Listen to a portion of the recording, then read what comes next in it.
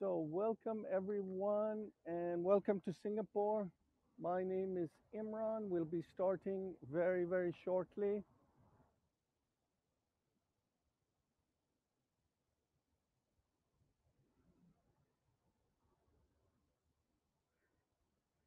All right, Voyagers, hello and welcome to Singapore.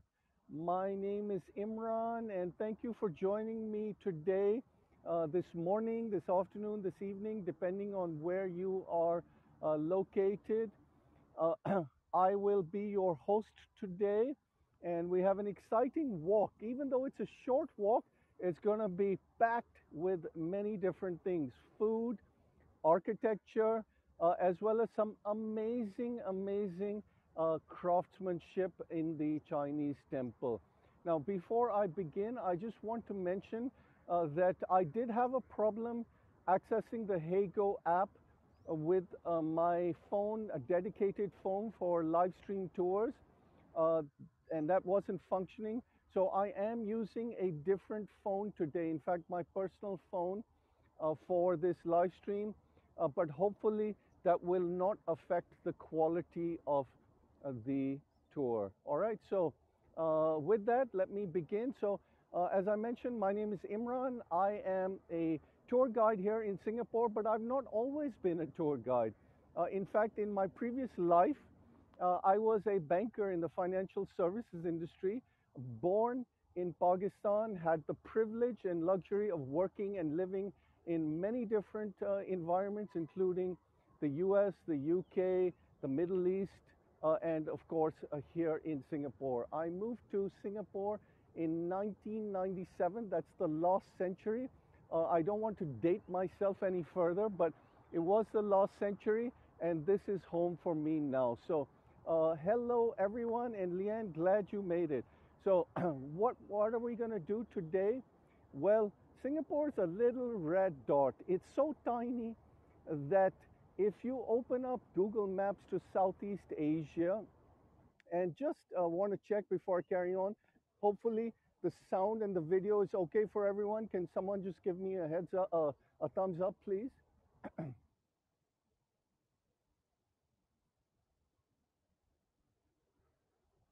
Great, thank you. All right, I'm a little concerned because I don't normally use this device, excuse me, for streaming. So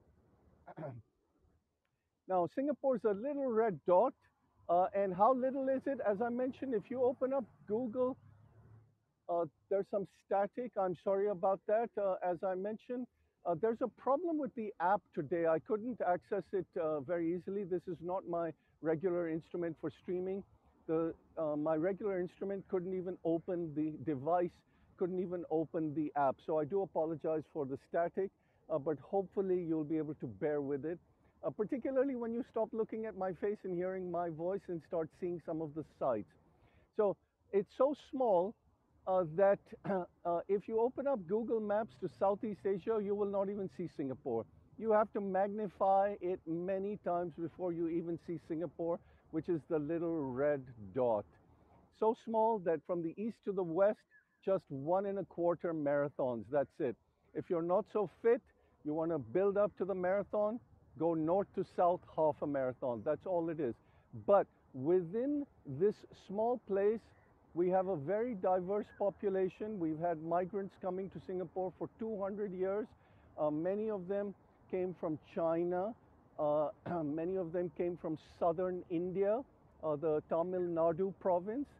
And all of them found a home here. Now, as you all know, when migrants come to a particular place, city like Singapore, they bring with them not just their clothes and the suitcases, but they bring with them everything else with it, including their beliefs, their cultures, and so many other things. And that is something that is reflected right here on this street, which is called Telok Ayer Street. Although it is a street in Singapore's Chinatown, one of the oldest streets in Singapore, as we walk down the street, and we're only going to walk down a certain portion of it, what we'll see is Singapore's religious diversity on display, because we're going to see multiple places of worship, a church, a mosque, a Chinese temple, a Taoist temple, as well as a shrine dedicated to a Muslim Sufi saint. All that in about 800 meters, and all that from the 1800s. So it's not been put up by the tourism board saying, okay, we want to show everyone how well we live together. No, these are buildings that were put up by the communities themselves in the 1800s to service and meet their own needs. Now, Telok Ayer means water bay in Chinese, and that's because in the past, you can see from the picture that I have put up, in the past, this is where Singapore's shoreline used to be. Many of the migrants who came to Singapore from southern China, the Fujian province, as well as from southern India, southeast India, the Tamil Nadu area, they really parked their vessels very close to the street. And many areas, or one side of the street that I'll be walking on, that would be basically the beach. But of course, because of land reclamation that has taken place in Singapore since the mid and late 1800s, today this entire area is built up. And this street is nestled within the central business district. And that means that it is although the street itself is low rise, all around us we're going to see tall office blocks. And also in the hawker center, we're going to see a very prominent hawker center selling street food. We are going to witness some people having breakfast. It is 8:30 in the morning over here. The temperature is 84 degrees Fahrenheit. The humidity is a little bit lower than normal. Normally, when I give these tours in the morning, it is close to 90%. We are in the mid 70s today. Hopefully, it will not rain and the weather will hold up for us. Now, let's start walking because you're probably tired of looking at me. So we're going to start with this small park that is here in the Telok Ayer area, and around it, as I pan across, is you will see the high-rise buildings associated with the office central business district that we have here. In front of you, where these people are walking, that is the exit to our local subway system. And as I just turn this corner, you can probably see the beautiful heliconias that we find in these parks, the orange heliconias. You can see them here. Tropical flower, or it's actually a ginger plant. And as I am walking through this park, maybe some of you can start to see the beginnings of a church ahead of you. And it has some unique features because this church, which is called the Chinese Methodist Church, if you look at its roof, and let me cut through here so that your image, your picture vision is not impaired by the roof here.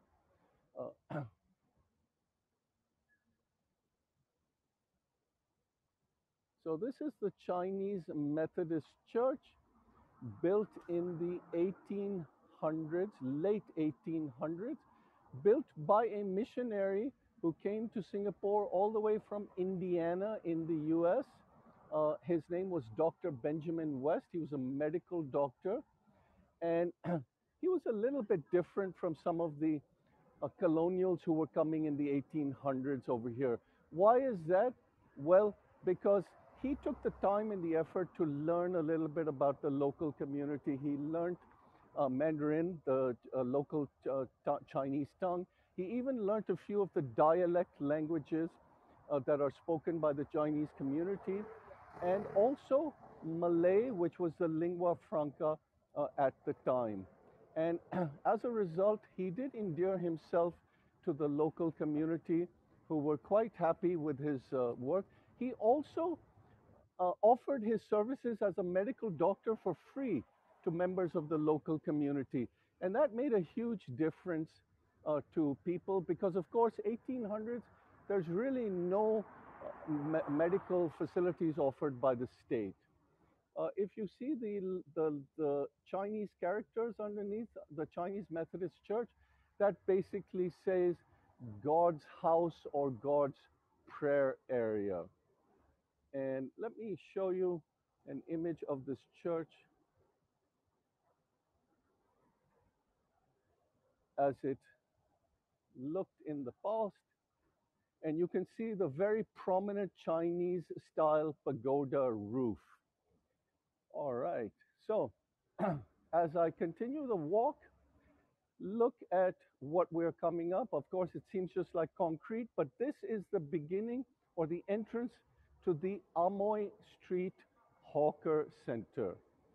The Amoy Street Hawker Centre is one of Singapore's most prominent hawker centers. Wait for it, wait for it. The food is going to show up.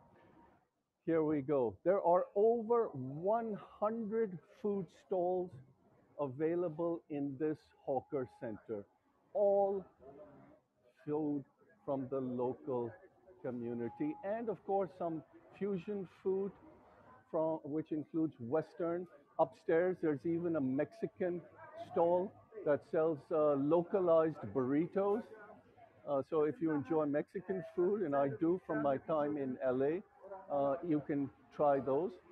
But one of the most delicious stalls where I like to come is this one here. Uh, you can see, although it is a Malay stall, and in fact my favorite dish here is this one, mee soto. Although it is a Malay food stall, it is got characteristics of Chinese food because a lot of noodles and also Indian in that a lot of curry uh, is used, and it is a little bit spicy as well. You can see the prices there. So $3.80 for mee soto. That would work out to about $3.20 US. And that lets you know how reasonably priced street food or hawker food in Singapore is, and why it is so popular among people over here. In fact, most people will generally have 4-5 meals a week in a place like this, because many homes in Singapore multi-generational, which means that people have different work schedules, as a result of which it's difficult to time their meals, and often there's really even no one to cook the meals. So it's not, in some ways, this would be considered local fast food, but look at the line over here. You can see that sometimes it's not very fast because when you do have a popular stall, the lines are long.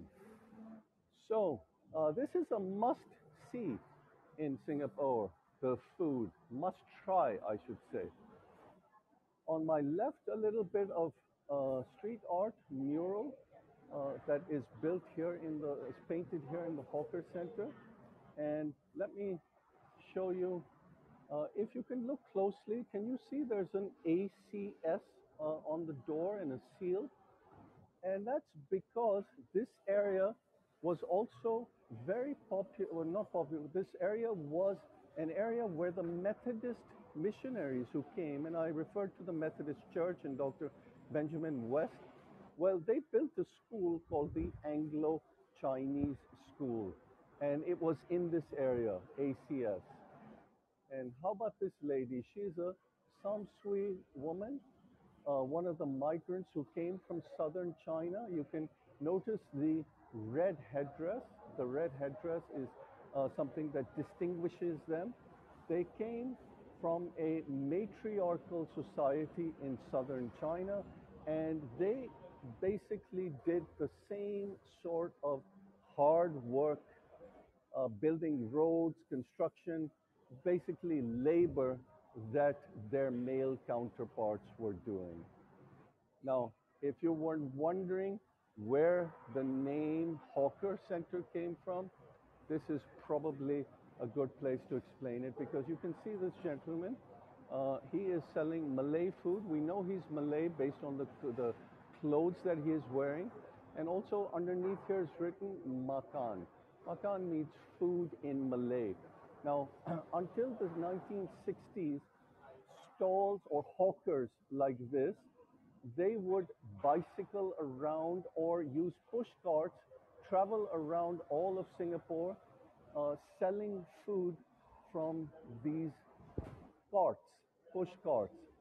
As the 60s and 70s came around, the government tried to improve the hygiene standards and it started to build custom areas for all these uh, stall owners to sell their food. So rather than having them move around the streets, they would basically be shifted into areas such as this. So you can see quite busy, a lot of activity, even though some of the stalls have not opened. And let's just quietly move around a few of them and you can take a look. And of course, this is a conversation here on this Hago tour. So please, if you have comments, questions, anything, just put it down in the chat. I'll be happy to answer or take anything. If I can't answer, I will of course check it out for you in future tours.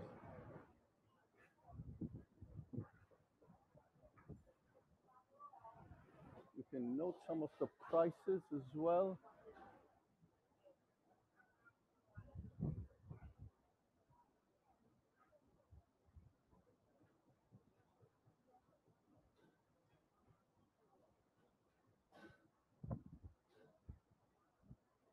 If there are any vegetarians on the audience, I do apologize, but it's nice to be able to show all the different types of food.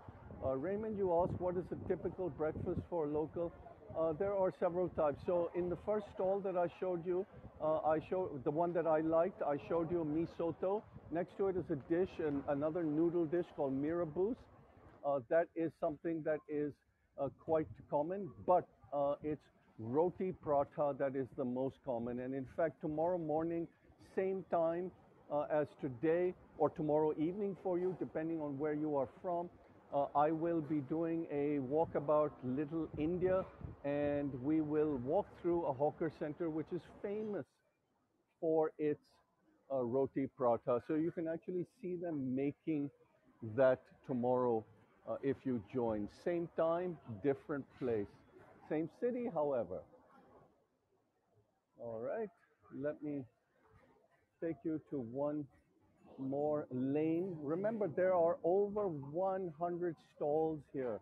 And let me show you something that is not so common in urbanized Singapore. Look at what we have here. We have our local roosters. They are quite common to see in the mornings. They do live in the park where we join. Singapore is highly urbanized, yet we have pockets of these animals pretty much everywhere. Otters are something that you can see around Marina Bay, uh, and of course, lots of other animals like squirrels and things. Now, I brought you to this stall here, Hainanese chicken rice, because chicken rice is like the unofficial national dish of Singapore. It's basically, you can think of it as poached rice, cucumbers served with chili sauce, and the rice is often cooked in or boiled in water that has been used to cook the chicken as well. Robert, you ask, is not the norm for family to eat dinner together? Of course, the attempt is to try and eat dinner together, but it's not very uh, common or possible during the week, during the working week, because of the fact that most people are working. As a result of which, family dinners become very important, particularly on festivals like Chinese New Year, the Lunar New Year, and other festivals, and even over the weekends. right? So this is the name of the street here, Telok Ayer Street. Now again, you might think Singapore is highly modern, urbanized, but look, we have our cobblers as well, still operating and plying on this street. So we are going to continue to walk down the street because now we have hit Telok Ayer Street proper. And now please start noticing the architecture as well. The architecture, particularly the shop houses. Shop houses are very common in Southeast Asia. Let me see if I can cross the road here. All right, here we go.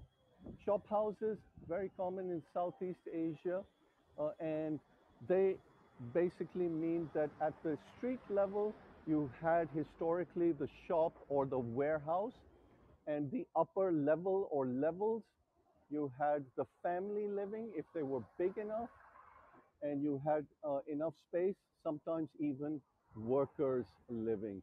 And these shop houses, like the one that you're seeing here, this one, these would be from the 1930s, pre-war.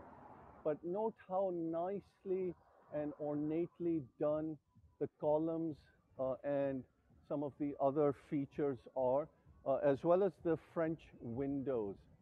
You might also notice the green bamboo here. That's of course not real bamboo, but it signifies the fact that in Singapore, our ethnic diversity is also quite uh, something. Let me put that up for you. So you can see the fact that it is basically a Chinese city-state. 75% of the population is Chinese. When I say Chinese, I don't mean associated with China, I mean ethnically.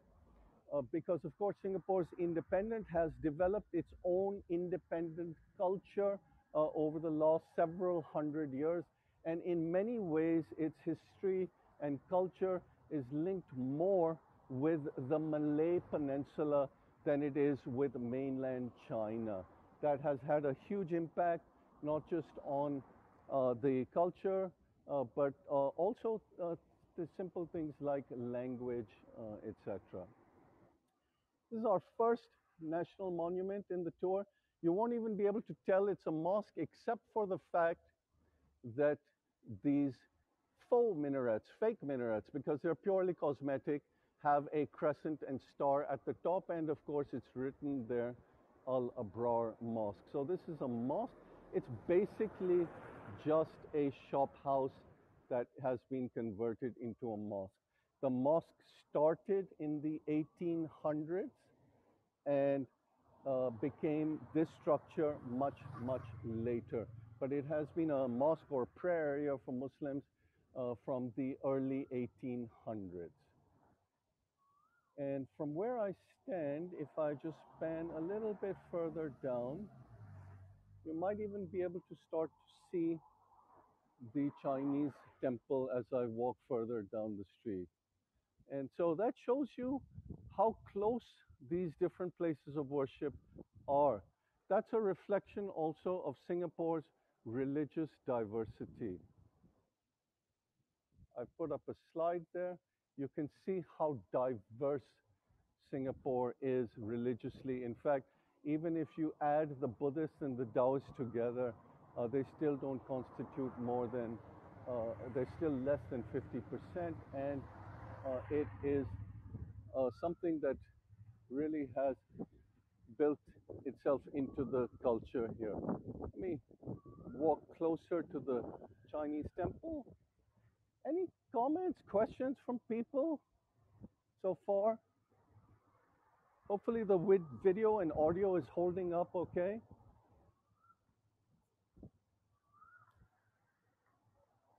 I do want to show you some of the designs on the, this is not even the main door.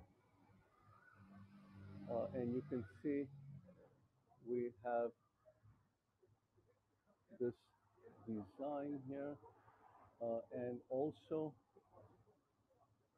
take a look at some of these carvings. I'm going to take you inside this temple as well.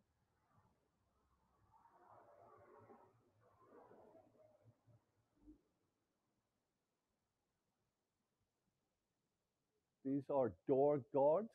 They are there to protect the door. And some more, one more stone carving. Let me take it vertical for you. So in case you want to take a postcard vertically, all right, one, two, three.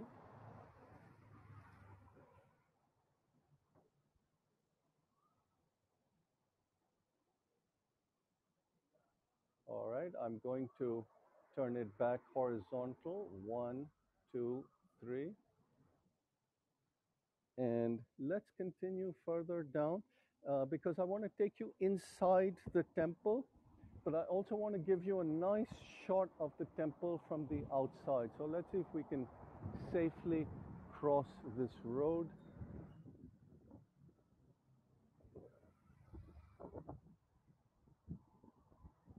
It's a narrow road, very busy. Now, once I cross over, as I am, this area of the street would basically have waves lapping on my feet. And that's how close we were to the sea.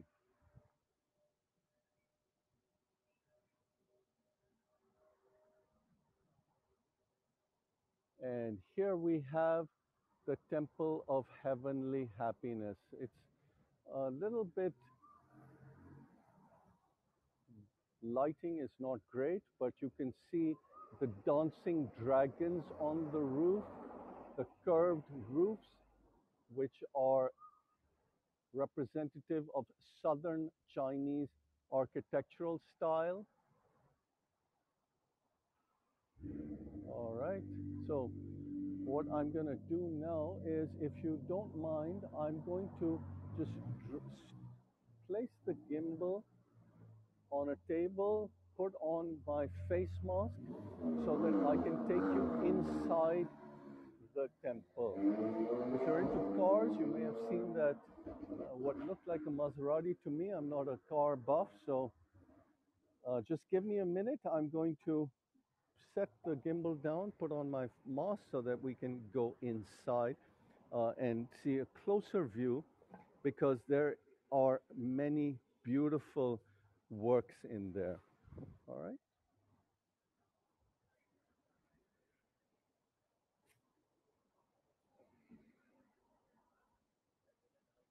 Okay.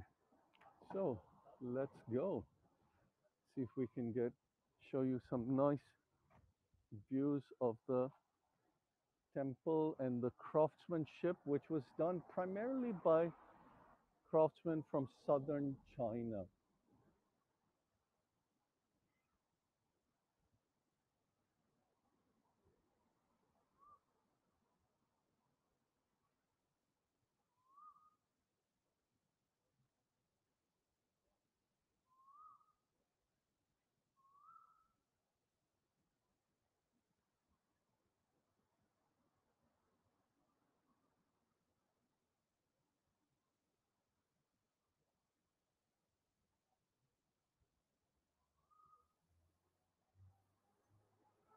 Look at the intricate dragons and the intricate figures.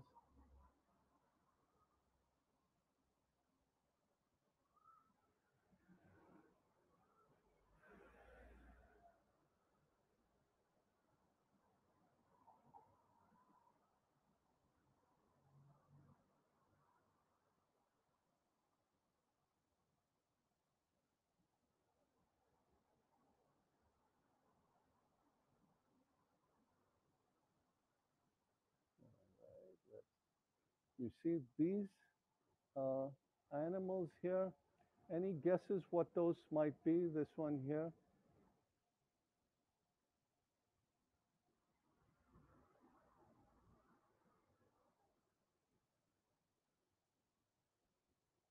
We're going to go in there in just a second, but I do want to focus a little bit more on some of the work which is so amazing that we have at the entrance.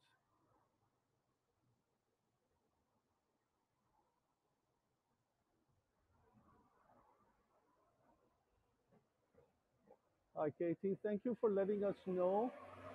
And for those Voyagers who may have joined midstream, welcome. We are at the Temple of Heavenly Happiness or Thian Hock Keng Temple in Singapore. And also be aware that I had a problem accessing Hago this morning. So this is not my normal streaming device. This is another device, but hopefully you are able to still have a high quality experience.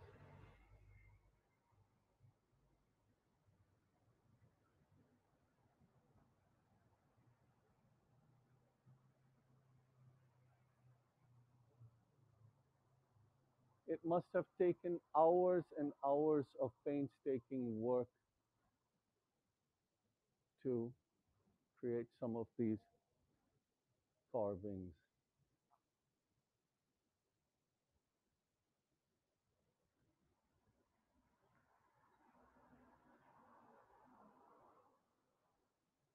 This plaque here,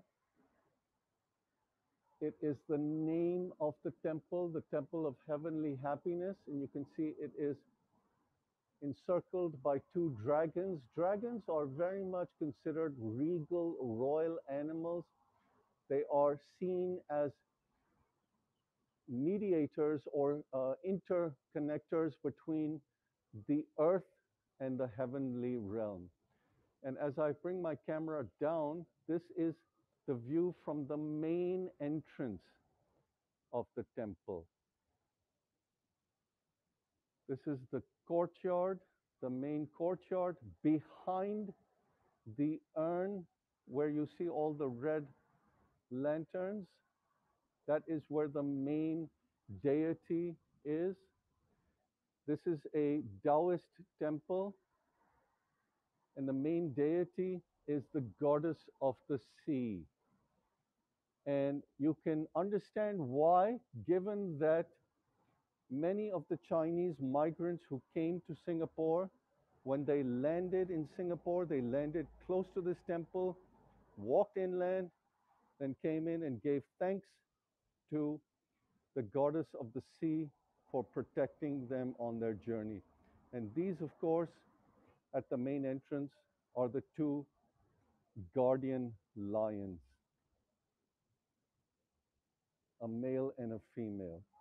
All right, so let us go inside the temple. I can't take you much further in here because photography and videography is not allowed beyond a certain point. However, let me show you some beautiful views, sorry about that, of the temple roof there.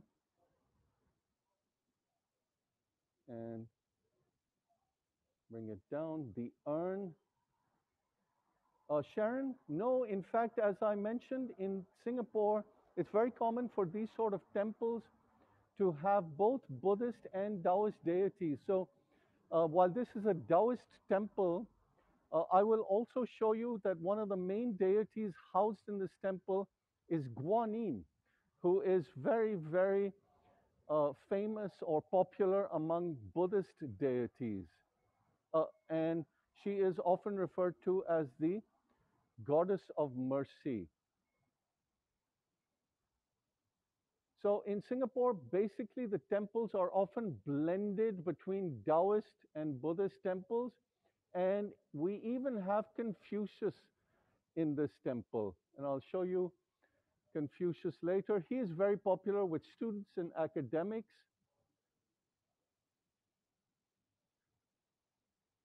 Maybe some of you can see the drum at the back here.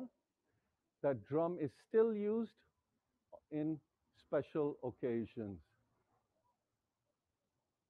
right, let's take a walk around here to the left, and we have another courtyard, another urn,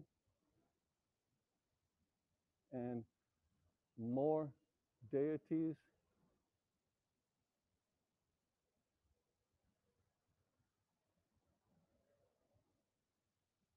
Now, this deity is known to be popular with civil servants and public officials because he represented someone who was a very benevolent ruler.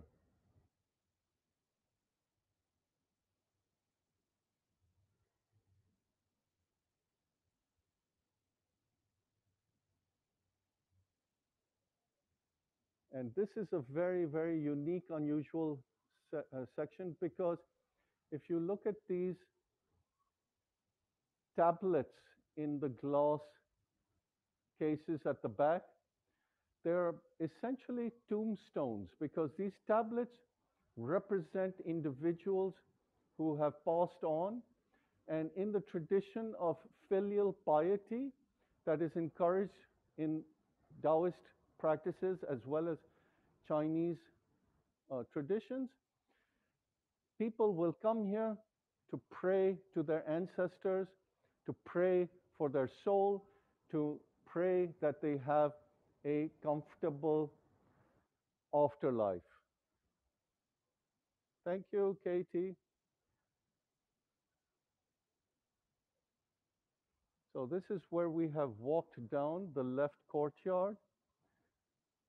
Yeah, Ronnie, it's a wonderful, wonderful temple, this one, and it is, along with the food in the hawker center, very much a highlight of this tour. There's one other beautiful structure that we're going to see after this, but let's focus on what we have here.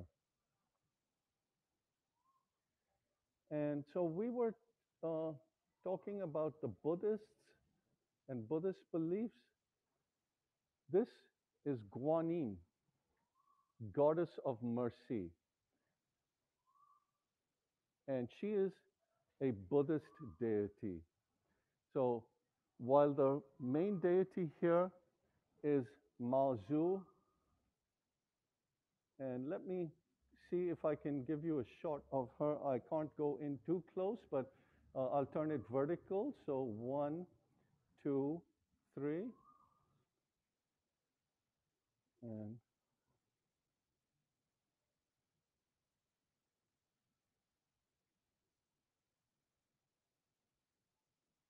so the Buddhist deity, the goddess of mercy.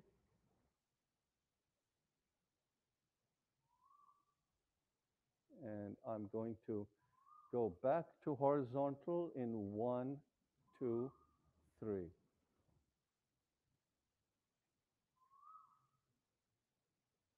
All right, and let's carry on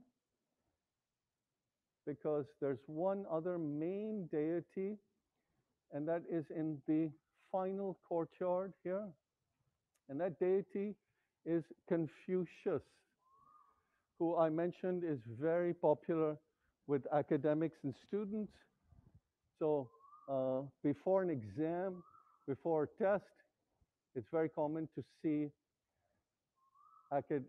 students come here and seek his blessings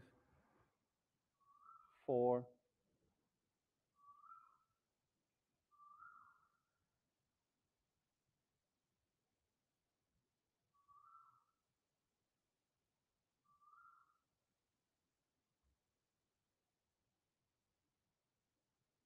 All right, Confucius.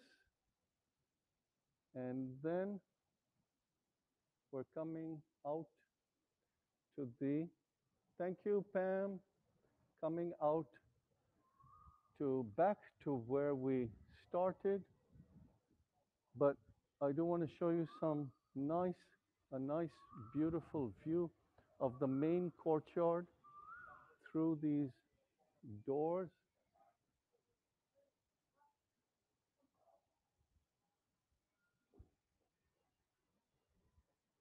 And with the pagoda at the back.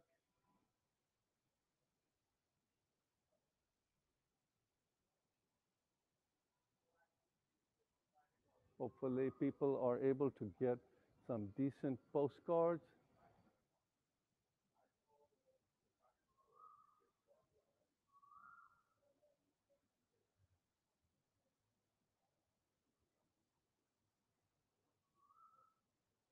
And this is where Mazu, the goddess of the seas, the main deity where she is located. I cannot take you closer as it's not permitted, but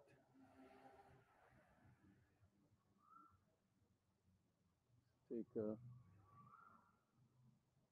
view and let me take it vertical in one, two, three.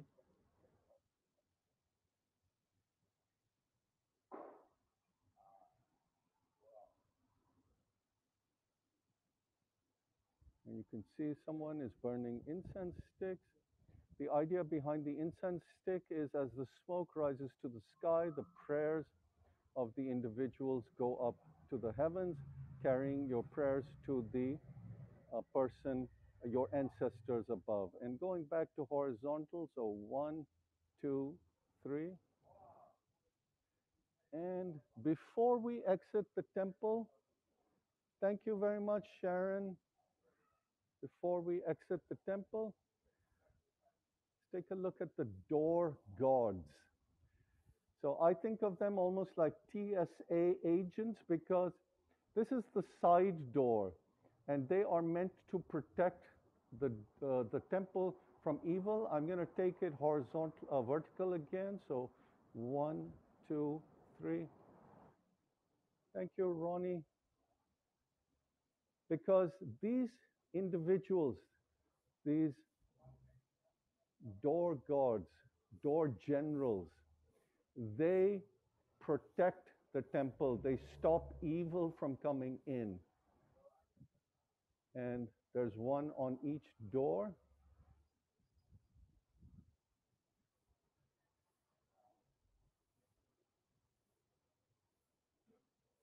You can see they're quite fierce, and they need to be if they are to keep evil out of the temple.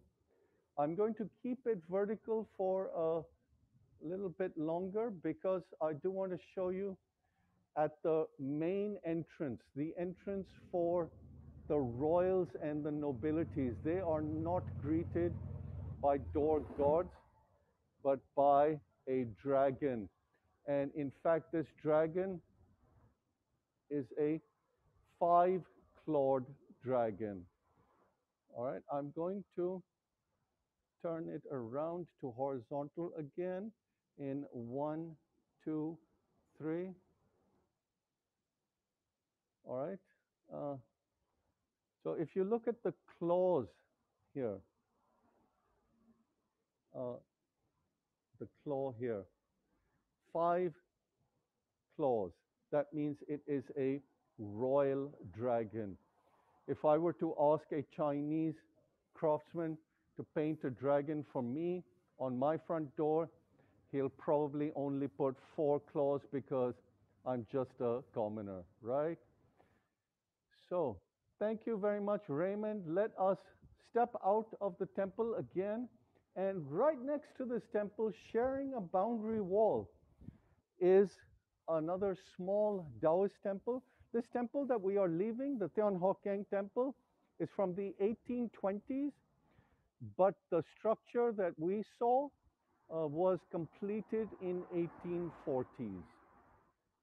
All right, so this is the small Taoist temple next door. Notice the old stove here. I think if you don't mind, just give me a second. I think there's something may have come onto the camera lens. Let me just clean it. I'm sorry about the inconvenience. Let me just clean it.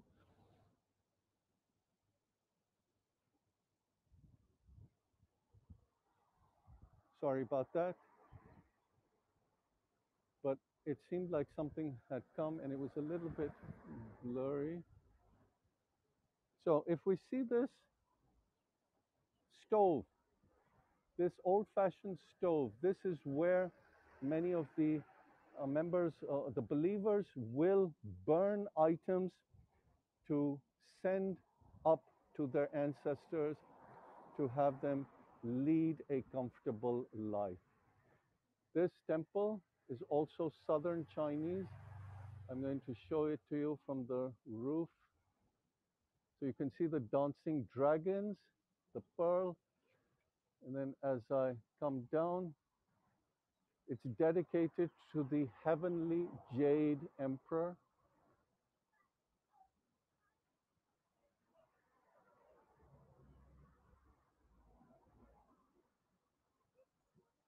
And you can see the name there, the Yu Huang Gong Temple.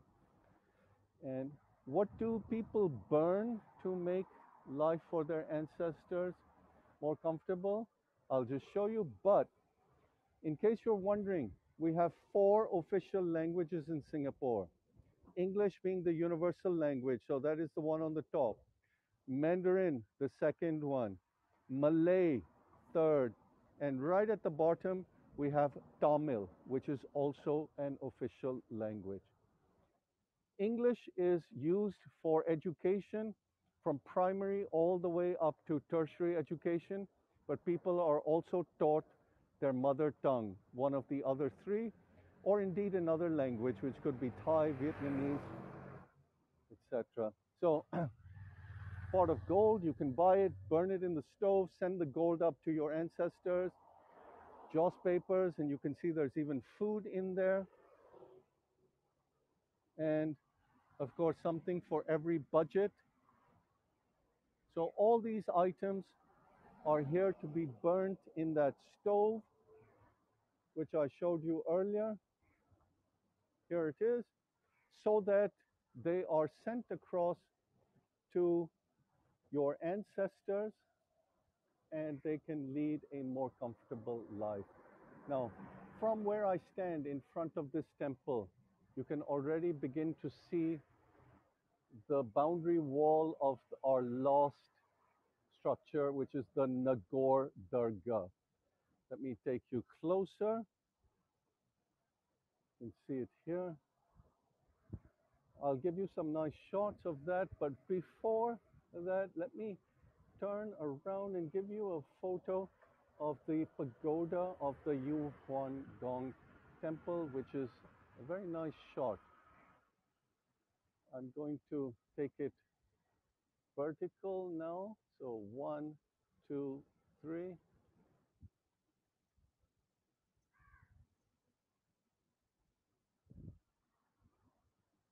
How's that? Hopefully some people are getting decent shots. And back to horizontal. So 1, 2, 3. So if you are just joining us, thank you, Voyagers, for joining us. This is Singapore's Telok Ayer Street. We have just left a Taoist temple, and this is the street that we have walked down, which is called Water Bay. What you are seeing now, where the cars are parked, this was the original shoreline of Singapore. That is where the water used to come to until land reclamation took place, some shop houses, and finally we are on to our lost place of worship, which is an shrine dedicated to a Indian Muslim saint. The shrine is called the Nagore Dargah. Today it's a museum called the Indian Muslim Heritage Center. It's dedicated to to showcase the achievements and contributions of Singapore's Indian Muslim community. And let's see if I can give you some nice shots of the Dargah. So this shrine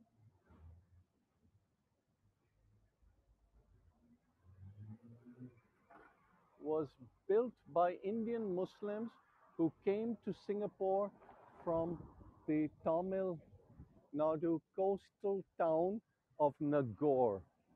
And I'm going to give you a better Instagrammable shot, hopefully, of this temple, the shrine, not temple, shrine. All right, so here we have it. Hopefully, that is a better shot for you. Little bit of history about this shrine. There was a 16th century Sufi saint who is buried in an Indian port town called Nagaur. Dargah means shrine. So Nagaur Dargah is dedicated to the Sufi saint who is buried in Nagaur. His name was Shaul Hamid. He's a 16th century saint believed to have died around 1570. And he had a special relationship with fishermen and sailors. Remember Nagaur port town, 16th century, uh, boats and ships are not what they are today. People almost took their lives into their hands when they went out fishing. So people thought that he protected them during their forays out into the sea and also gave them bountiful harvests. So when many of these migrants from southern India came to Singapore in the 1800s, they believed that this saint, Shaul Hamid, he helped to protect them during their dangerous journey to Singapore. And what did they do? Well, they built a shrine dedicated to the saint. And it wasn't just any shrine, because it was, in fact, a replica of the shrine where he is buried in India. So I have put that up there for you. On one side, we have the original shrine where he's buried, which is located in the port town of Nagaur. On the other side, you have the copy or the replica, which is a slightly smaller version of the one we have here in Singapore. So that basically is why we have a shrine dedicated to a Sufi saint here. We have an Indian Muslim mosque, which is the first structure that we saw, or rather the second one. We saw the Chinese Methodist Church, which is where Dr. Benjamin West and many other Methodist missionaries, primarily from the US, came, even set up schools. I mentioned the Anglo-Chinese school, which is located in this neighborhood. And then we saw the very beautiful Tian Ho Keng Temple with all its magnificent craftsmanship, which I tried to show you in some detail as I walked through it, including the door guards, the woodwork, the gold paint, and so on, and then the Taoist temple. So that basically reflects Singapore's religious diversity. And as we were walking through the hawker center, remember right at the beginning, the food, that represents the kind of ethnic and cultural diversity in the population because of the different types of food that we have here. Now, if you're interested in food and more about Singapore's culture, tomorrow at the same time, which is 8:30 p.m. US Eastern Daylight Time, I will be doing a tour of Singapore's Little India region, where we will also be going through one of Singapore's most famous hawker centers, as well as ending up in a uh, Hindu temple, one of the oldest Hindu temples that we have here, with a beautiful pagoda, or gopuram as we call it. So please do and try and join me for that. I think I missed a comment from Katie. Yes, I will be repeating it, and hopefully I will catch you on that tour in the next time. So for all of you Voyagers, old and new, thank you very much for taking the time to join me on this tour today. I hope that you enjoyed it. I hope it was not too much information overload for you. I do enjoy talking and sharing all this information about Singapore. But if you enjoyed it, please do leave a review on it. And if you can, tip will be much appreciated. It will help me to continue to put out more content on the HeyGo platform. So thank you very much. If there are any last minute questions, comments, I'll be happy to take them now.